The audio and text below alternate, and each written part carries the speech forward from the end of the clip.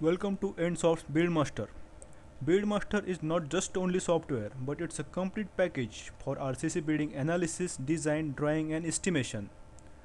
Now let's see step-by-step procedure how to learn Build Master software. Open Build Master software from desktop. You will see this screen. Here you can change your user skills. For beginners, it is recommended to set your skills as a beginner, as help screens will be shown before and after operating any command. For normal user skills, only after help screens will be shown, and for experts, no help will be shown to work faster. The very first step to learn Build Master is to defining a new project. Let's go to menu bar, select project, then new project. You have to enter project code in 4 characters. Say ABCD.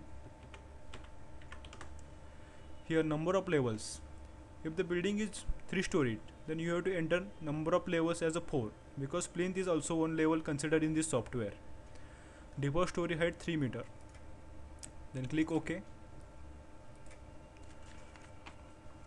A line sketch showing floor levels, floor names and default story heights appears on the screen. Plinth, first floor, second floor, roof floor. These are default heights 3 meter, 3 meter, 3 meter and 3 meter.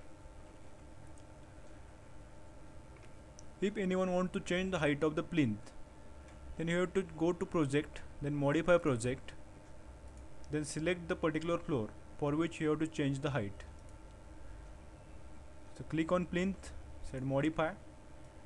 So I will change it to 2 meter. Then click OK. Again the line sketch with modified height for the plinth floor is displayed. So it was the first step to defining a new project in a Build Master.